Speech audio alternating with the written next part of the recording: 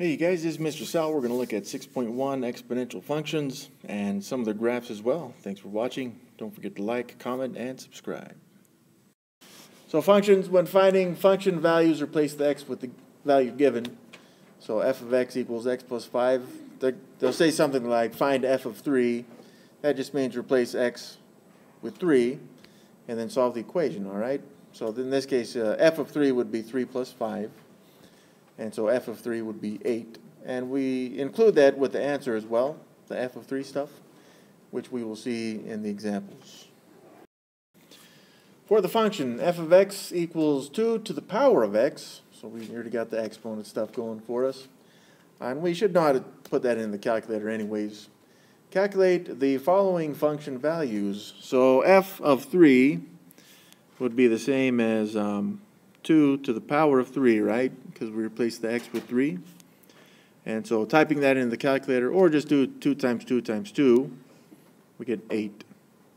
So overall, we can just write the answer as f of 3 equals 8. Now, I think we've talked about this before. The good thing about this is we see the x value and the y value. So which means if we wanted to graph this as a point, it would have the ordered pair 3, 8 from the 3 and 8. So f of 4 then would be 2 to the power of 4.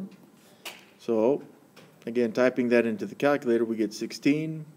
So f of 4 equals 16. For the function f of x equals 3 to the power of negative x, calculate the following function values, f of 1 and f of 2. All right. Now some of you guys will hopefully remember, if we have a negative exponent, we would reciprocate that. So you could either do it as it is and just type it into the calculator, which would be fine. So f of 1 would be 3 to the power of negative, but x is 1. And if we type that into the calculator, I'm kind of assuming they don't want the decimal value because this one repeats. So we would write it as an actual fraction, right? Where we flip the fraction, we reciprocated it to make it 1 over 3 to the power of 1, or just 1 over 3. So if we looked at it, the original function, and saw that we had that negative exponent, we could change it, and it would have the same value as f of x equals 1 over 3 to the power of x. Right, because I reciprocated that 3 to the power of negative x over 1. And once it crosses the line, then we change the sign of the exponent.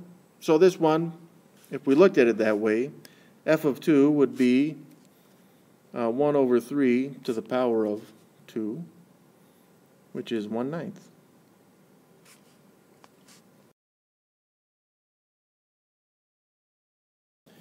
This one's very different. And we got to be careful with how we put this in the calculator, all right? For certain types. For the function f of x equals 4 to the power of 2x, and then minus 3, calculate the following function values. Now, we got to be careful. If we type this into the calculator wrong, it's going to interpret this as 4 to the power of 2, x minus 3, like this. So it's just the 4 that's squared on this one. In some cases, though, depending again on the calculator, it may interpret this as 4 to the power of 2x minus 3, where that minus 3 is still in the exponent.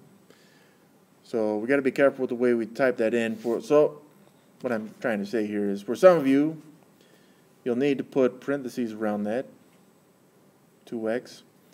And if it still has it in the exponent mode, then you've got to push the right button on the calculator, and then you'll push the minus 3.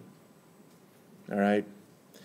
Now for the TIs, you'll have 4 to the power, well, type that in, 4 to the power of 2x minus 3. If you type it in like this, it should give you parentheses there in the beginning, which means you're going to have to put a parentheses where you want it, which is after the 2x. So let's look at this. I've got 4 to the power of 2, but this is f of 3. So it's 2 times 3, and then we're going to subtract whatever that is by 3. So this would be 4 to the power of 6 minus 3. That's a big number. That's after typing it in to the calculator. So it's already subtracted that 3 for us. So 4 to the power of 6 must be 4,096 then. All right, let's do f of 2 then. So that's 4 to the power of 2. But this is times 2 this time. And then minus the 3. So that'd be 4 to the power of 4 minus 3. All right. Now again, this would be an ordered pair. And I guess we can kind of demonstrate this. Like if we wanted f of 0 on this. Now I'm only showing this f of 0 business so we can see that it grows, like they would say, exponentially. So that'd be 4 to the power of 2 times 0, and then we'd subtract the 3. So 4 to the power of 2 times 0 is 4 to the power of 0 minus 3, which is negative 2. So just by moving x to the right 2, we went from negative 2 to 253. And then we moved it to the right one more, and then it went all the way up to 4,093. So that's exponential growth. It's not growing here or increasing at a steady rate. It's increasing more and more each time, which we'll want to keep in mind. For the function f of x equals 3 to the power of x minus 5, calculate these functions values. So f of 3 would be 3 to the power of 3. Then we'll minus the 5 right there. So that would be 3 to the power of 3 is 27. Yeah. And then minus 5, 22. All right then. F of 6 would be 3 to the power of 6 minus 5. And 3 to the power of 6 on my calculator, it says it's 729. Still minus 5 though, which is 724.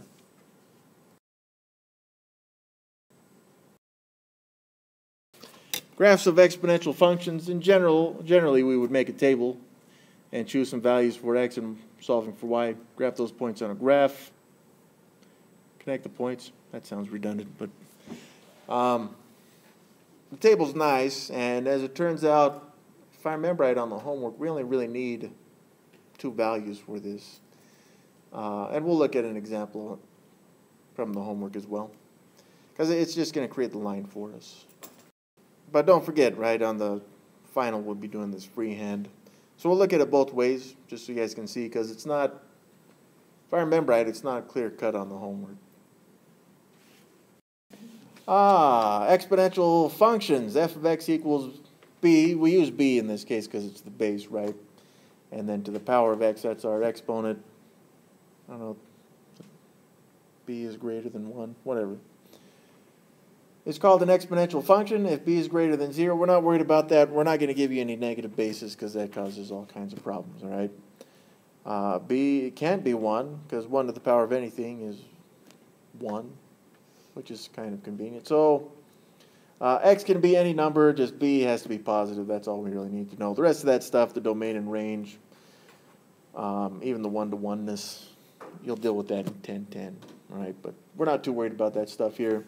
So what I do want to look at, though, is the graphs, like this one right here, okay? This graph is for when the base is greater than 1. Now, that kind of sounds weird with what we just talked about. It's positive.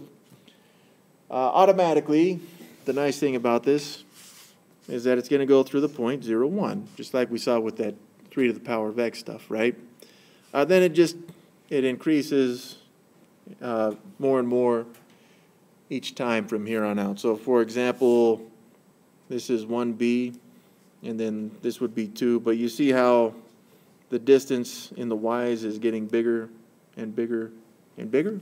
So that's exponential growth, okay? Now, if the base is less than 1, but greater than 0, because it can't be negative, then we get a graph that looks like this one, okay? Now we notice this line, just like we did in that last one, right here.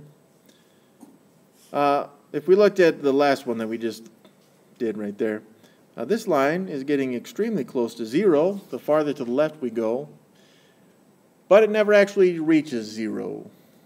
Now we could put it in the calculator and it would tell us it's 0 because it doesn't know any better. However, it's never going to get to 0, which is kind of weird. On the other hand, if b is some kind of fractional value, then again we got that point at 0, 1, but as it goes to the right, now it's going to get extremely close to 0. And as we go into the negatives, it's going to increase exponentially this time, okay? The reason that is because we're looking at fractional values, right? So that would be 1/4, but now it would have a negative exponent from these x values here. So like 1/4 to the power of -8 is the same as 4 to the power of 8, which is humongous, which is why it goes up. The more negative the x's values get. So let's look at this one freehand then. F of x equals 1/2 to the power of x. Now, just from what we talked about, right, we will expect this to kind of look something like this. I mean, it should go through that 0, 1 point, right? It should look something like this. So let's look at the graph, though. Let's look at a few points on this thing. When we're doing this freehand, well, the nice thing about a table is if we need to add more values to it, we will, all right? But to start out with, and this is a fractional value, so I'm going to start with actually x is -2 on this thing. So that'd be 1/2 to the power of -2. And you can type it directly into the calculator, or you could just work with it as is. That negative exponent's going to reciprocate that to make it 2 to the power of 2. In any case, you'll get 4 on that. So we can graph that point, -2, 4, which would be right there. Let's go to 0 and just confirm that one. That'd be 1/2 to the power of 0. Anything to the power of 0 is 1. So 0, 1 right there. If you wanted to find -1, it would be 2. If you wanted to. So let's see what the heck is going on when we get x is 1 on this thing, okay? So that would be 1/2 to the power of 1. Let's use the decimal value. Maybe that may help us. That's 0.5, so it's 1. It'd be half. Right there. Let's extend this though, and just not really to confirm the pattern because it's already confirmed, but I'm actually going to use a bigger value on this. Let's use 5. Well, that would be 1/2 to the power of 5. So 2, 4, 8, 16, 32. So that's 1/32. I don't know what that decimal is, but it's very small. Now, the only reason I put that on there is because it's important to see that this thing, by the time we get to x is 5, it's already extremely close to 0. And, well, let's graph this then.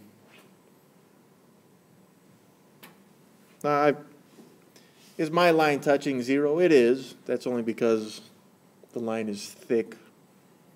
Now, don't worry if yours does on the test, okay?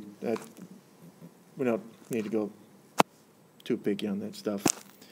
Let's look at some other points on this one. You may have found -3, 8, -4, 16, and some guys already noticed the pattern on that. But just like we thought it would, it goes up extremely quickly as we go farther to the left. So, I don't know, it's not my worst right there. Now, here's the nice thing is, and I don't know if the homework did it, I don't remember seeing it, but if they've changed not the scale, but the axes on this, like this one, then we can kind of assume that it's going to fit this picture, okay? So, on this one with this graph, we still need a table. Maybe that's a little bit too big. We'll put in a few in case we need them. Let's start with x's. Actually, I'm going to start with x is 3. Does anyone know why? Now, this is going to give me a 0 exponent on this, because I can look at this then as 1/5 to the power of 3 minus 3, which is 1/5 to the power of 0, which is 1. So that gives me a point to start with at 3, 1, which would be right here. Okay. Well, let's try x is 0 just to see what the heck happens. So that'd be 1/5 to the power of 0 minus 3. which would be 1/5 to the power of -3, which is, I can't fit that on the graph, but it does show us the pattern, right? I mean, the point's it's even farther up than the tip of this picture would go. So we need to choose something a little bit closer on this, not 0. Let's try something like, I don't know, 2. So that would be 1/5 to the power of 2 minus 3, which is 1/5 to the power of -1, which is 5. Oh, that's good. 2, 5, 2, 1, 2, 3, 4, 5, right there. Well, you guys choose a value. What do you want on this thing? Yeah, 1's a good one. If we choose 1, we get, I'm going to skip a couple steps, 25. Now, I can't fit 25, but again, it kind of confirms the pattern. So let's try to move to the right of that original value we started with at 4. So that'd be 1/5 to the power of 1, which is 1/5, 0.2. And again, it got closer to 0 faster on this one. So when we draw the line for this thing, it's not great, but it's not bad even. This one goes up pretty fast like that. There's our graph.